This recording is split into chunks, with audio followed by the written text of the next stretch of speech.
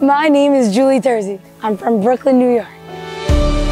3 summers ago, I went to Camp Simcha, and from then on, I was involved in Lifeline. Right when I walked onto the bus to go to Camp Simcha, I was like, oh no, I really don't know anyone here. I think I should go home. Being a former student from Magen David Yeshiva, I felt like when I got involved with Lifeline, I felt like it was like no other organization I was involved with before, because every single camper and every single counselor in the whole camp has something to offer and something that you should learn from.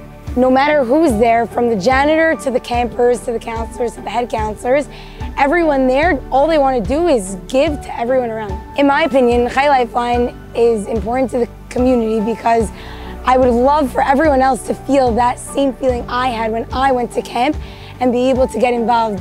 They need the fun and they really need the camp, but at the end of the day, you look at each one of these kids and their heart is going out to the kid next to them. Like, they might see a kid on the side, and my camper told me, you know, Julie, let's go help that kid. Let's give them a smile. And really, it's just so inspiring because she's there as a camper and all she's looking to do is help another camper. Our community is very tight-knit and we're very homey and everyone loves each other. And I just feel that Camp Simcha and Lifeline has that similar vibe where everyone is really just one big happy family.